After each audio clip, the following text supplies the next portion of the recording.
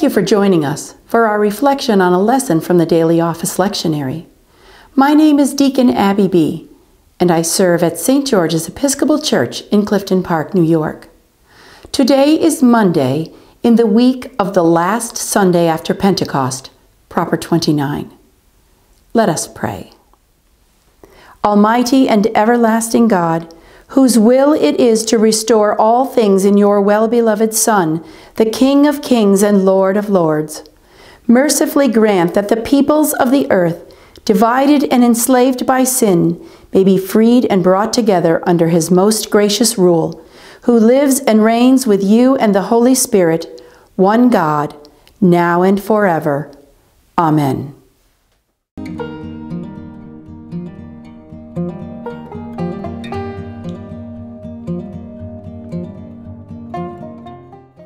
Our lesson comes from the first letter of Peter, the first chapter, beginning at the first verse. Peter, an apostle of Jesus Christ, to the exiles of the dispersion in Pontus, Galatia, Cappadocia, Asia, and Bithynia, who have been chosen and destined by God the Father and sanctified by the Spirit to be obedient to Jesus Christ and to be sprinkled with his blood. May grace and peace be yours in abundance. Blessed be the God and Father of our Lord Jesus Christ. By his great mercy, he has given us a new birth into a living hope through the resurrection of Jesus Christ from the dead, and into an inheritance that is imperishable, undefiled, and unfading, kept in heaven for you, who are being protected by the power of God through faith for a salvation ready to be revealed in the last time.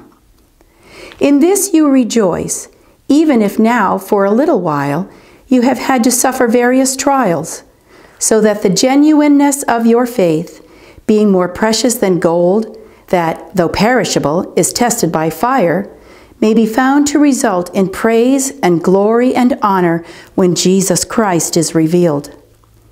Although you have not seen him, you love him. And even though you do not see him now, you believe in him and rejoice with an indescribable and glorious joy, for you are receiving the outcome of your faith, the salvation of your souls.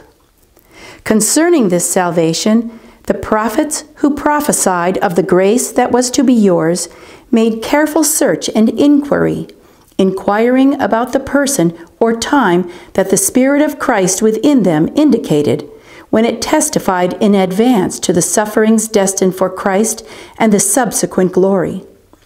It was revealed to them that they were serving not themselves but you, in regard to the things that have now been announced to you through those who brought you good news by the Holy Spirit sent from heaven, into which angels long to look. Here ends the lesson. The first letter of the Apostle Peter is an abundant offering of the greatness of Jesus' salvation. Peter seems to relish in relaying every part of salvation as he spells it out in these first 12 verses. It begins with a greeting or salutation. He identifies himself as an apostle of Christ, one sent by Jesus himself. Peter is part of the group sent out to preach the gospel and made up especially of Christ's 12 disciples and Paul. He then offers encouragement to the recipients, Christians in the region of Asia Minor, what we know in modern-day Turkey. These specific areas were places that Christianity had been extended in the first several decades after the beginning of the church.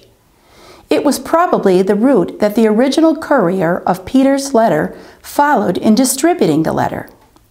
This was not written to any one congregation, but intentionally written to all Christians.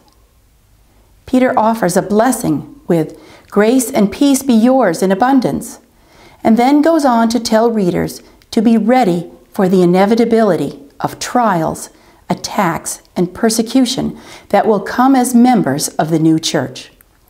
He lays out for the communities of Asia Minor and for us today what it means to live as chosen people who are born again. While we may be tested by fires that are not literal smoke and flames, nevertheless, the difficulties we face may leave deep, lasting scars on our souls. When Peter considered the salvation of God, his immediate response was to simply praise Him. Peter lists a number of things which should give us joy as Christians. Notice that as Peter lists them, they run together. They cannot be analyzed in complete isolation from each other. Great mercy, new birth, living hope, protection by God's power, and salvation when Christ returns. Our faith, an inheritance described as an imperishable inheritance, is something that cannot be tarnished by the trials we face. We rejoice in God's blessings, knowing that even with trials, we find joy in our salvation. A key to this joy comes to us in the verses of this reading. Although you have not seen Him, you love Him, and even though you do not see Him now, you believe in Him and rejoice with an indescribable and glorious joy, for you are receiving the outcome of your faith, the salvation of your souls. A reason to rejoice indeed. Thanks be to God. Let us pray.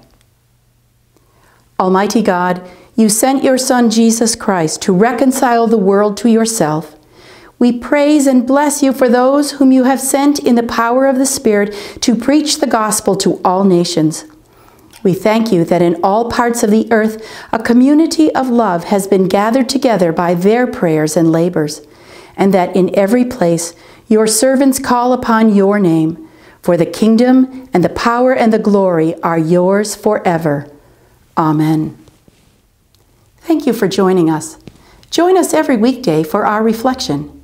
If you live in the Clifton Park area, join us for worship at 4:30 on Saturdays or 8 or 9:30 on Sunday mornings. If you are unable to join us in person, join us virtually through our YouTube channel.